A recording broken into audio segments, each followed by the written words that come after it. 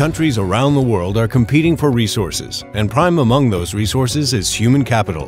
When talent consistently leaves the country of birth for opportunities abroad, it creates a persistent drag on the home country's economy and blights its growth, a phenomenon recognized as brain drain.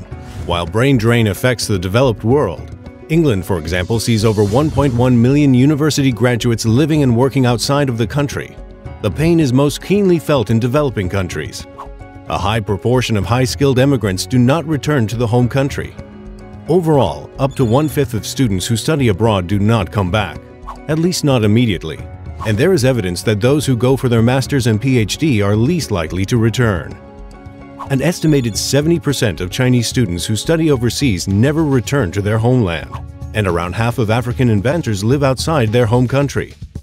Due to brain drain, talent becomes scarce, more expensive, and hard to retain, and companies begin chasing few qualified individuals, triggering the cost of talent to become exorbitantly high.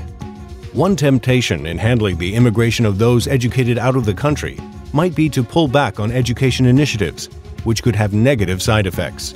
Migration has been one of the major contributors to the development of the most talent-ready countries such as Singapore, Switzerland, and Canada. Also, the possibility of earning higher income encourages people to take education more seriously and to aspire for higher education. Furthermore, immigration of those who enter the talent pool has been found to stimulate the development of human capital, and if they do return home, they bring back useful skills and professional networks back with them.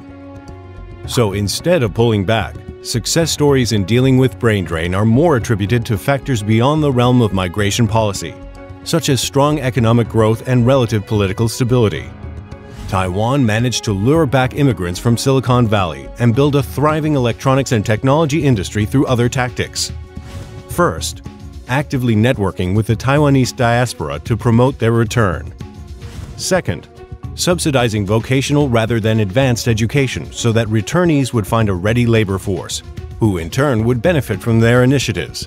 And third, the creation of science parks that replicated the Silicon Valley environment and lifestyle that the returnees were used to. The best policies for encouraging brain circulation and investment from the diaspora is creating business-friendly policies that encourage entrepreneurship. Quality of life also plays a great role in the decision of immigrants returning.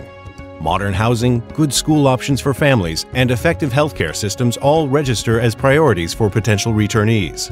Additionally, returning immigrants would want to view their return as a personal opportunity rather than an obligation to their home country. Therefore, the more personal and professional growth opportunities they see in their homeland, and the more open their home country is to the international community, the more the returnees believe they can remain part of the larger world and still stay in their home country.